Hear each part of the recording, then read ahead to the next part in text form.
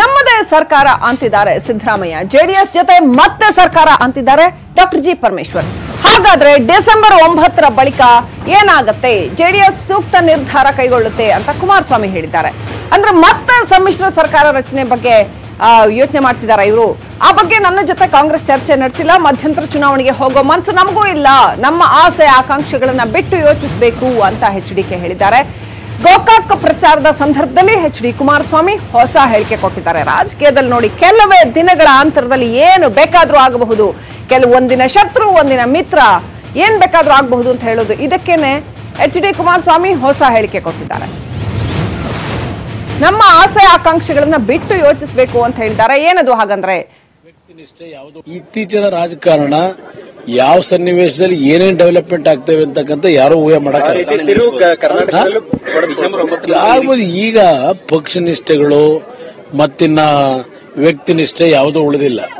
ಆಯಾ ತಕ್ಕನಾಗಿ ಏನೇನ್ಬೇಕು. ಈಗ ಯಾರಿಗೂ ಸಿದ್ಧಾಂತ ಇಲ್ಲ, ಯಾರಿಗೂ ಒಂದು ಕಮಿಟ್ಮೆಂಟ್ ಅಂತಕ್ಕಂಥದ್ದು ಏನಿಲ್ಲ. ಬಿಜೆಪಿಗೂ ಇಲ್ಲ, ಕಾಂಗ್ರೆಸ್ಗೂ ಇಲ್ಲ, ಯಾವ ಪಕ್ಷಗಳಿಗೂ ಇಲ್ಲ. ಆಯಾ ಸಮಯಕ್ಕೆ ತಕ್ಕನ ತೀರ್ಮಾನಗಳು ಮಾಡ್ಕೊತಾರೆ.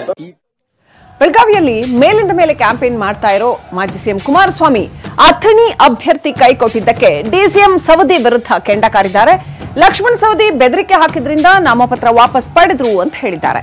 ಆದ್ರೆ ತಾವು ಯಾವುದೇ ಬೆದರಿಕೆ ಹಾಕಿಲ್ಲ ಅಂತ ಸವದಿ ಸ್ಪಷ್ಟಪಡಿಸಿದ್ದಾರೆ. ನೀನು ಒತ್ತಾಯ ಮಾಡಿ ಹಾಕ್ಸಿದ್ದಲ್ಲ, ಅವ್ರು ನಿಲ್ತಕ್ಕಂಥ ನಿರ್ಧಾರ ಮಾಡಿದ್ರು. ಆ ನಿರ್ಧಾರ ಮಾಡಿದಂತ ನಂತರ ಲಕ್ಷ್ಮಣ್ ಸವದಿ ಅವರು ಅವರ ಮೇಲೆ ಒತ್ತಡ ಹಾಕಿರ್ತಕ್ಕಂಥದ್ದು, ಬಿಜೆಪಿ ನಾಯಕರು ಒತ್ತಡ ಹಾಕಿ ಆ ವ್ಯಕ್ತಿಯ ನಾಮಪತ್ರವನ್ನು ತೆಗೆಸಿದ್ದಾರೆ. ಅಲ್ಲಿಗೆ ಅವ್ರಿಗೆ ಎಷ್ಟು ಆತಂಕಗಳಿತ್ತು ಅನ್ನೋದು ಎಲ್ರಿಗೂ ಅರ್ಥ ಆಗ್ತದೆ.